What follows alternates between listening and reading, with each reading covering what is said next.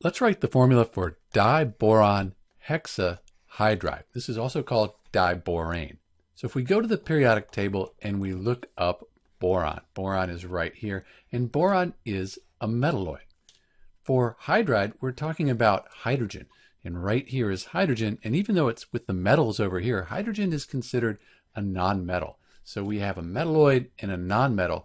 When we have a metalloid and a nonmetal, we consider that a molecular compound, and we have to take these prefixes into account when we write the formula for diboron hexahydride.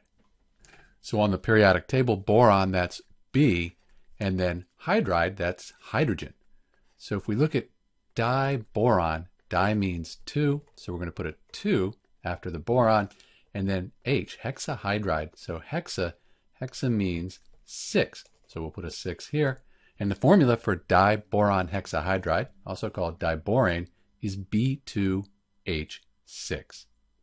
This is Dr. B with the formula for diboron hexahydride. Thanks for watching.